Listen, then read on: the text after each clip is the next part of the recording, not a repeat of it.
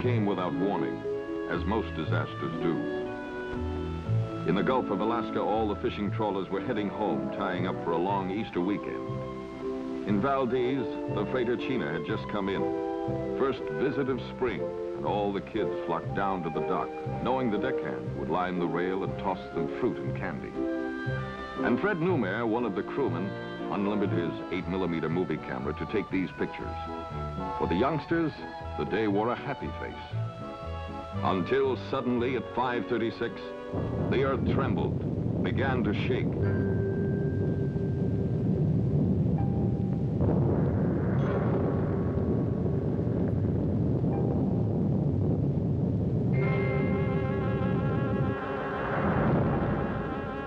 Out in the Gulf of Alaska, the ocean bottom plunged, then heaved upward a full 50 feet, and a wave started racing for shore.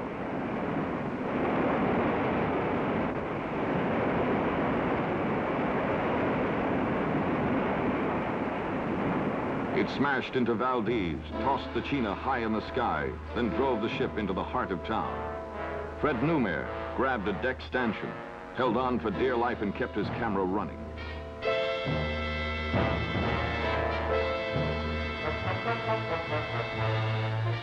No one caught on the pier survived. The longshoremen, the kids, or their dogs. The seismic wave roared on into Kodiak Harbor, turning the town into a whirlpool of boats and buildings. At Seward, it exploded the gas tanks, sending the people racing for their lives as a wall of fire and water swept through the town. In Anchorage, Alaska's largest city, the quake ripped directly through the downtown district.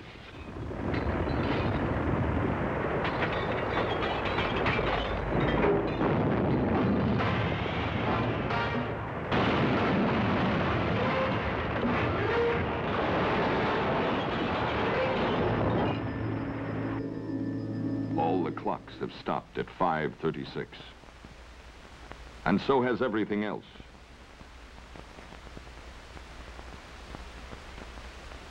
Alaska's been hit by a natural force equal to 10 million atomic bombs of the size that leveled Hiroshima.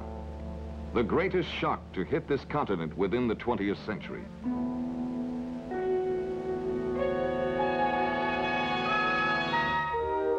On 4th Avenue, the whole side of the street has dropped a dozen feet. At Turnagain by the sea, the fashionable suburb just southwest of the town, the whole bluff has skidded, collapsed out toward the bay, and 150 homes have gone with it. 50,000 square miles have been ripped and torn by the quake. The Alaskan Railroad looked like this.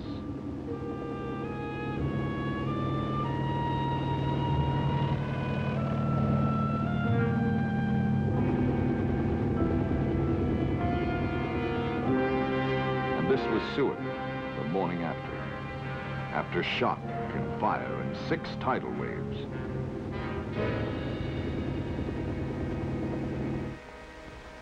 In one smashing blow, 115 lives have been lost. Damage has exceeded $500 million. Whole cities lie helpless without power, heat, light, or water. But already Alaskans are rallying.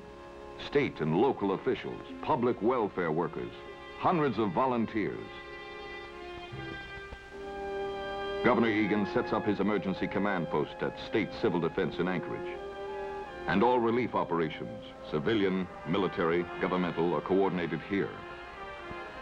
On the local level, too, men like Douglas Clure, the Anchorage Civil Defense Director, are working desperately to meet 100 pressing problems, organizing rescue teams to search the ruins, the evacuation of victims, establishing emergency communications, restoring essential utilities. Thousands are homeless, in immediate need of welfare services, of food and clothing, in emergency shelter. But public welfare, Red Cross and Salvation Army, civic and church groups, all combine to meet the need. The military's helping too. Alaska Command has detailed thousands of troops to aid in civilian rescue operations. Army water tanks are rolling out to relieve a desperate shortage.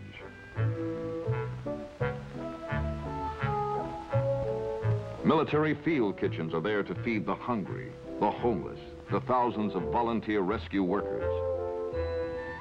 And planes are streaming in from the lower 48. The president's declared Alaska a major disaster area, ordered the armed forces and all departments of the federal government to render maximum assistance, and a huge airlift is underway. Federal assistance will ultimately run to more than $350 million. And in the first 2 weeks alone, military planes will bring in more than 1.5 million pounds of emergency supplies, food, clothing, auxiliary generators. Water drums and sanitation kits from fallout shelter stocks in Seattle, irrigation pipe from Civil Defense Reserve stocks, and typhoid serum to fight the danger of epidemic.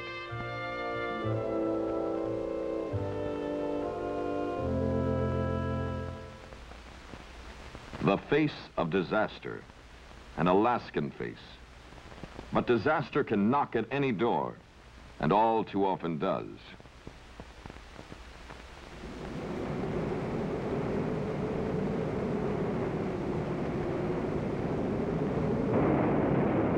In this country, there were more than 36 tornadoes in 1950 and 65 floods.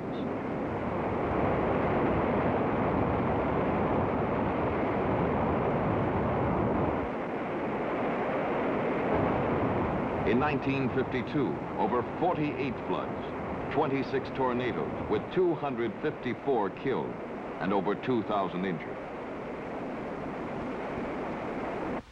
Along the Gulf and on the eastern coast, disaster can wear the hurricane's face.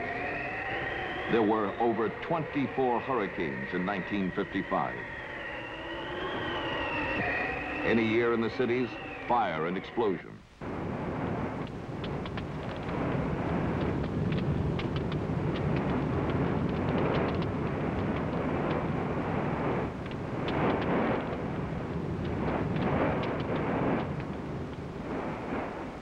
On a single spring day, Palm Sunday, 1965, 37 tornadoes boiled through the Middle West, leveling scores of communities and killing 242 people, more than twice the toll of the Great Alaskan Quake.